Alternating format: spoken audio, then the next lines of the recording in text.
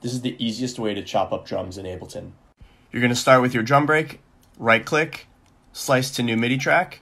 It's going to bring up this menu. You're going to create one slice per bar with the built-in slicing preset, and you're going to press OK.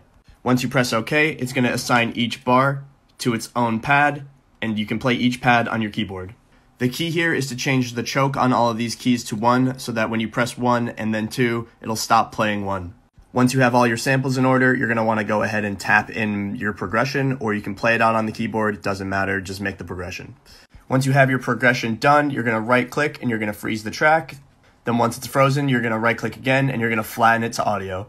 Once you have it flattened, you can chop it up more, rearrange it, and make brand new patterns that sound like this.